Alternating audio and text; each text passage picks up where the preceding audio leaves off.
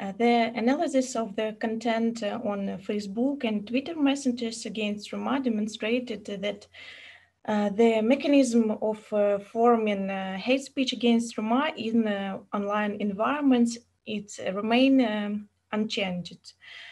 It is ethnicity-related stigmatization, spread of negative stereotypes, fears and prejudice, emphasis on otherness.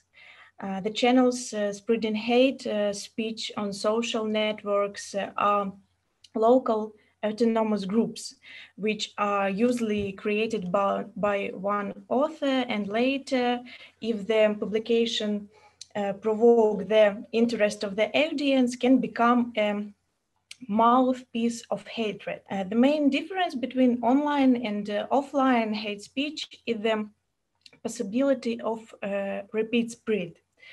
Online, only a few hate statements, which are repeated many times in the comments of followers, can cause significant harm and lead to crimes in real life.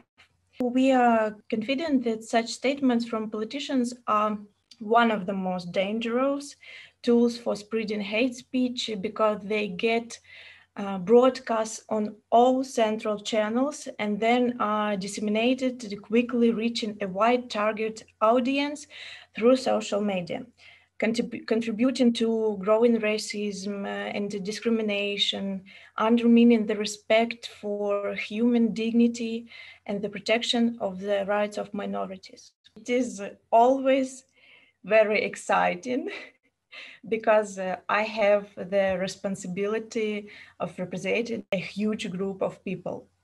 For me, speaking at the forum, it is a powerful tool for lobbying the interest of the Roma national minority and at the international level.